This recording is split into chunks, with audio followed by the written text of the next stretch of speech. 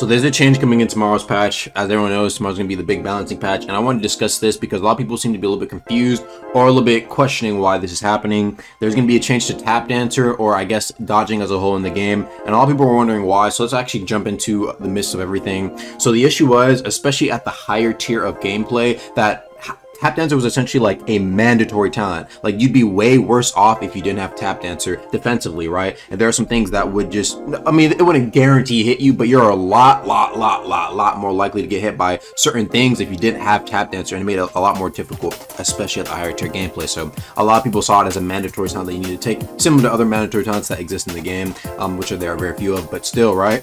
So they wanted to address this by basically changing it to where basically everybody essentially will have tap dancer, but not a strong version of it. What's going to happen is that basically your base dodges will be similar to tap dancer, but that second dodge you get after your first dodge gets canceled, right, will be on a longer cooldown after you do that second roll, right? What tap dancer, the talent, will now do is just basically be what tap dancer currently is right now. It will just be the same thing, but like a shorter cooldown on the second roll, right? And that's basically the change they're doing. Now, initially back then, the proposed idea was just basically to remove the functionality of tap dancer forever from the game, right? Where like you just wouldn't be able to do the double dodge thing unless, you know, the first, you know, dodge actually dodged something. But there was a lot of issues, and I guess the way it was looked at is that this would be the cleanest method to basically balance everything to where everyone has tap dancer, and it's a lot easier to balance things from there on forward and not just have like two different ways that the game can be played with or without tap dancer, right? So now it's just everyone has it, right? And that's kind of the method they had going forward there.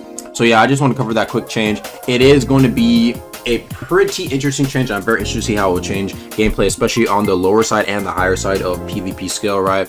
But again, yeah, they did this so it doesn't have to be such a mandatory talent. There's gonna be a lot of other changes that I'm probably gonna discuss in a big video tomorrow, going over everything because there is quite a few things. But yeah, thanks for watching, guys, and let me know what you guys think about this change. See you guys later.